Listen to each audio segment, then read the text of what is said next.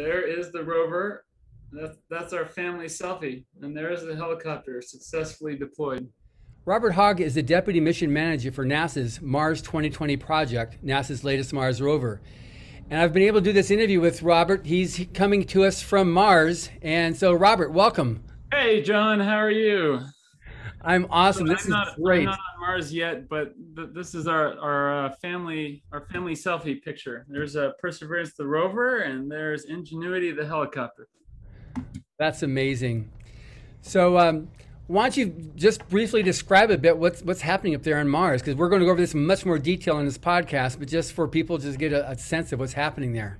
Sure. So we have landed a 1-ton, extremely capable science rover on Mars, and we are engaged on finding scientifically relevant samples that we're going to drill and then cache and prepare to be brought back to Earth, all in the hope of finding signs of ancient life on Mars.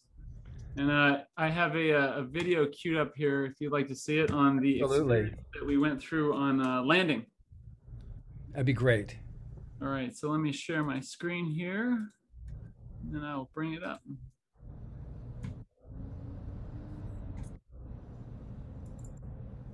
Okay, so what you're seeing here is a collage between the team and what we experienced that day on February 18th at 12:55 p.m. Pacific Daylight Time, when Perseverance entered the atmosphere of Mars, about 170 million miles away. And one of the great things about this video is it's one of the first times that we've ever been able to see in great detail what happened during this whole thing. So this is the parachute coming out. There's the slow-mo version on the left side. So what we did was we put commercial off-the-shelf cameras on the rover facing up and the descent stage facing down.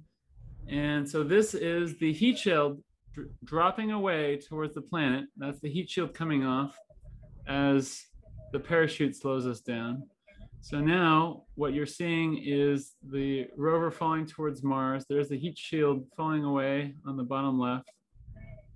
And this is the closest thing that you will ever experience on what it would be like to actually land on Mars, until obviously we send people, astronauts over there to do this in real life for the first time. So right now the rover is drifting down towards the surface, and Swathi, our mission control call out person, she's the entry, descent, and landing systems engineer, is describing how it's coming down. So Andrew Johnson years ago started working on a safe and precise vision-based landing technology, and this made it onto our project, and now we are doing this in flight. And essentially we have a downward-looking camera that is comparing each image with dedicated hardware and comparing it to an onboard image that we took from orbiters.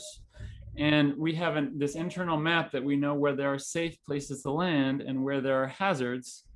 And so for the first time ever on landing, our rover was able to analyze where there might be hazards in its landing location and then adjust based on that. So that move that you just saw was the back shell coming off and the parachute and the divert maneuver. I believe the parachutes. I think we're on retro rockets now, and we're coming down towards the location that the rover has automatically selected to land in. So it does that divert maneuver to get away from the back shell to make sure that it doesn't hit the rover, the descent stage as it's coming down. And now we're getting closer to the surface, and you can see dust being blown away. And on the left, you're going to see the descent stage there on the upper left, which lowered us on rockets, fly away. And as soon as it flies away, as soon as that cable is cut, then the video feed is going to get cut, because the camera that's looking at the rover is on there. And then you'll see There you go. The cut happened, and there's the descent stage flying away. And we all went nuts.